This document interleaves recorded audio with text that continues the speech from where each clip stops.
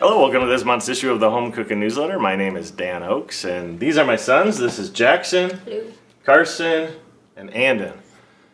My oldest son, Danny, is on a mission in Boston, serving a 2-year mission for his church. He's got 6 months to go, huh? Yep. And my daughter, Brenna, she graduated early from high school. She's 17, and she got into BYU, and she's starting her first semester there. So now that it's just the 3 boys home and Kathy, we decided to go on a fishing trip to Alaska, right guys?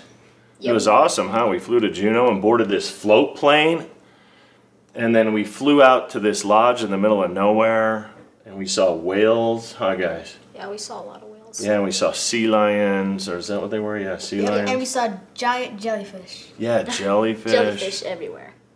And we did a lot of fishing, and we caught some, what did we come home with? 5 cases, 5 50-pound cases of fillets. Fillets, yeah. Salmon and Halibut, right? Black bass, yellow eye, quillback. Yeah, yellow eye. They were cool looking, huh?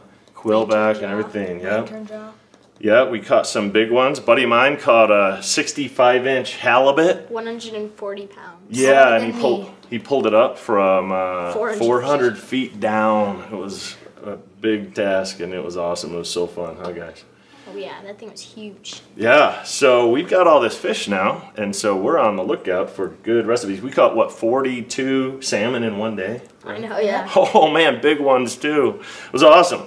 So we found this halibut recipe that's like, to die for. It's healthy, it's baked. It's amazing. I know, and it tastes so good, seriously. It takes only about 20 minutes too. Yeah, I know, it's pretty quick, huh? So we thought we'd show that to you. And the boys are going to help me make this. You guys ready? Oh yeah. So first thing we're going to do is measure out 2 cups of breadcrumbs. It's got this really yummy breadcrumb kind of crust. And yeah, it's so good. I know. Oh man, look at that, guys. Just enough. Wow, that was close. Okay, and then we're going to do 1 cup of Parmesan cheese here. Okay. I'll measure this out, and then you guys can help me in a second here. So about 1 cup. Oh, that's a little more. There we go. 1 cup of Parmesan cheese. Then we need like 4 tablespoons of, will you grab me a knife over there? See that one, Carson, by the sink?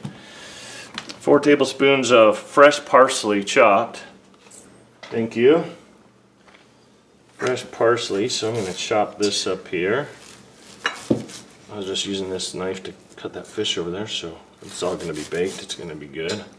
That's probably enough. I'm going to measure out here.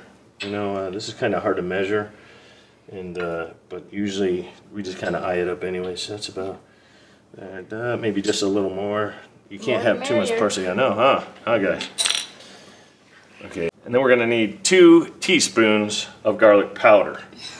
So I'm just going to eye it up with this tablespoon measuring thing. I'll just do about 2/3 of that full amount, and if you get a little extra, it's garlic powder, right? So that's going to be good.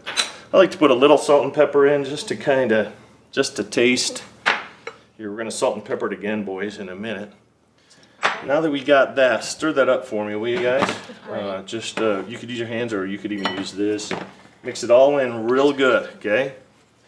Stir it up all good, real good. While you're doing that, I'm going to cut these lemons here. Andy, you want to come over here and help me while they're doing that there? Andy, you want to come help me over here while they're doing that? Okay, well they're stirring that up, getting it mixed real good. Ann and I over here, we're going to start doing the next step. We're going to put some olive oil into this plate. And you don't really need to measure it. If you run out, then just add more, right? So we're going to do that. And then we're going to take our halibut fillets over here. What we're going to do, I'm going to show you how to do this, and then you can help. Okay, Jack, I'm going to show you how to do this too. So we're going to squeeze lemon on this bad boy. Whoops. I like to drip it good, and I mean I go heavy on this because it's so yummy. Fresh halibut that we caught in Alaska. Halibut's a big fish. Have you ever seen it? I had no idea what one looked like. And then once it's got the lemon on it, we're going to go ahead and just dip it in this olive oil here, get it coated real good. And when it's good and coated, you know what I like to do is salt and pepper it again here on the individual fish. Say, guys, you getting this? Mm-hmm. Okay, salt like this. And the fillets. We had a big fish fry with the family after we got back, and we showed a bunch of photos from our trip. When it's good and it's got lemon and olive oil, some salt and pepper on it, and then what we do Oh, I forgot a step, guys. Here, Jack. Oh, put us some tin foil on this pan right here. And then I put the water for me. Okay, there you go.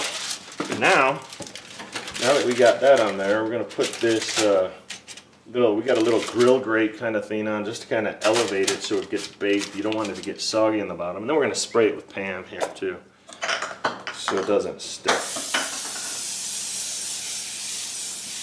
Okay?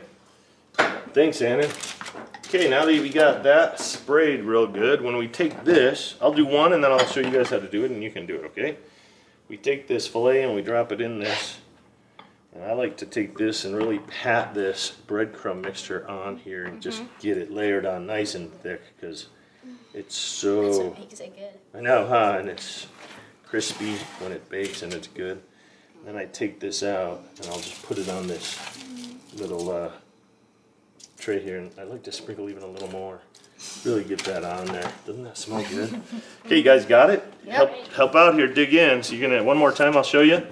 Take the filet, squeeze some lemon juice on it real good. Am I getting you an eye? Oh man. Lemon juice all over. And then you dip it in the oil.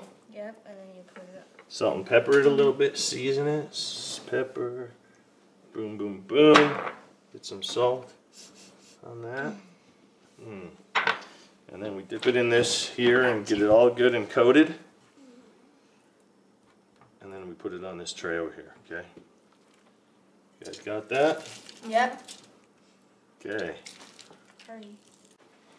Okay, while these boys are wrapping up this part, I'm gonna go ahead and turn on the oven to 450 degrees to preheat, and then we're gonna bake these for 15 minutes. I learned how to clean a halibut and fillet it. Got pretty good at it, huh guys? Fish. Yeah. Kind of. Kind of, huh? Actually, the truth is, maybe we'll show it at the end of this video. We did a little trickeration.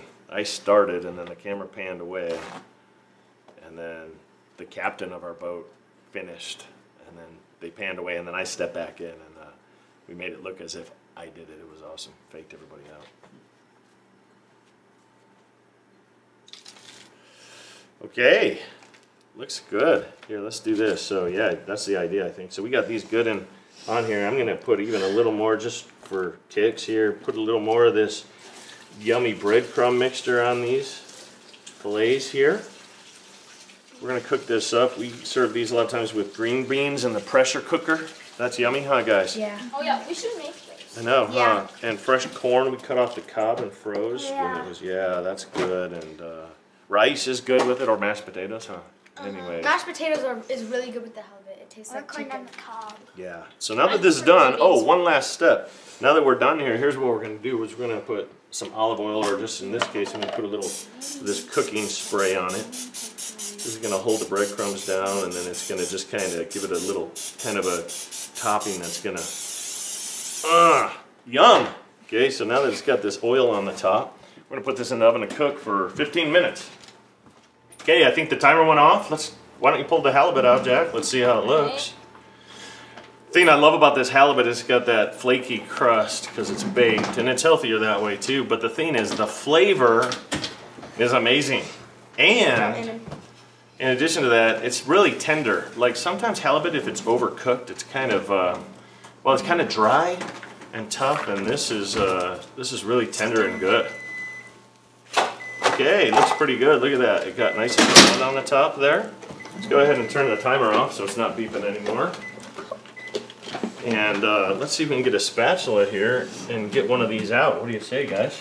Yeah. How's it looking? Pretty good, huh? Looks fantastic. Pull out this big one right here. This looks nice. And they all look good. Put it on this plate. Look at, I like to serve it with fresh vegetables for some reason. I guess it's because it's healthy. And with the cucumber and the tomatoes. Oh, so good. Did you save me a fork, guys? Should we try this? Yep. Yeah. Looks like we are doing it. Careful, it's going to be hot. So it's so flaky and yummy. And halibut's a good fish because it doesn't taste real fishy. Tastes How like is chicken. it? Does it? Taste like chicken? Actually, I actually think there should be more breadcrumbs on it. Mmm. Guys, you did a great job making this. My bite tastes I just made right. this one. Yeah, you did? Got just the right amount of salt and pepper and the seasoning and the flavoring. Everything's so good. Get a little bit of cucumber with that. Yeah. Well, listen, thank you for joining us. And if you get a chance, try out this halibut recipe at home and let us know how you like it. We'll see you next time. Say bye, guys. Bye.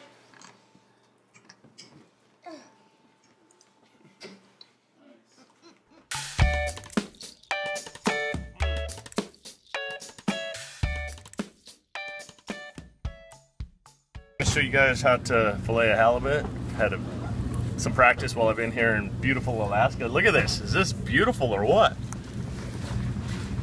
So what you're going to do now is go ahead and cut down the side here.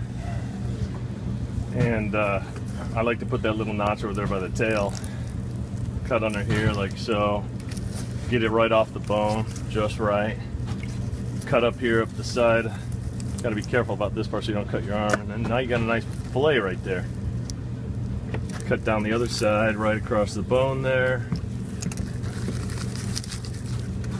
Takes a little practice to get this just right. Pull that off.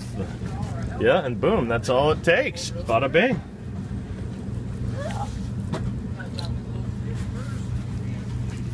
And then you got your fillet and you can flip it over and do the other side and tastes delicious. You're gonna love it when we get back. Woo!